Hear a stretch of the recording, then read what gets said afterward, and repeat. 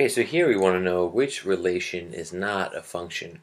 In other words, the points in each choice here, the ordered pairs, as they will refer to them sometimes, they want to know which of them has a relationship between the input and output, that's the x and y, that represents a function. Now, a function, if you remember, it means that if you were to map out every domain value, let's say 1 and 2 and 3, if these are your domain values, well, when you map them out to the range, the results, so x and y, as you map it from x to y, a function tells you that every input maps to one output.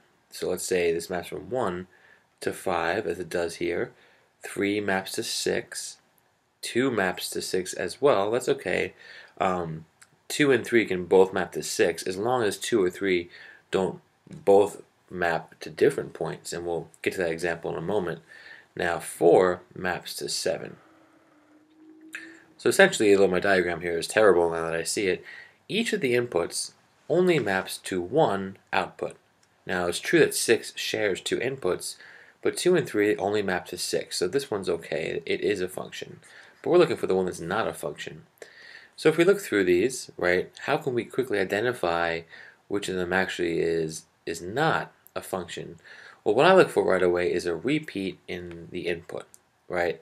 I look at the x values, and if there are, or if there is a repeat, that's a potential time that it could not be a function. And the only case it happens in is in choice 3, with these 2 points, 1, 3, and 1, 7. And if you think about what's happening, what this means is that the point 1, if that's your input, the input 1, if you start there, it maps to 2 different values, 1, 3, so it goes from 1 to 3, and it also goes from 1 to 7.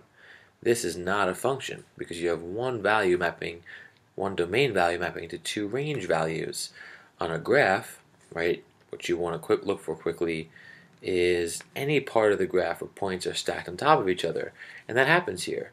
If we have 1, 3, right, let's say this is 1, 3, and 1, 7, well, these 2 points are only separated by a vertical distance, straight up and down. They have the same x value, but different y values. So somewhere in this function, if you drew a vertical line, you'd cross more than one point, which is called the vertical line test.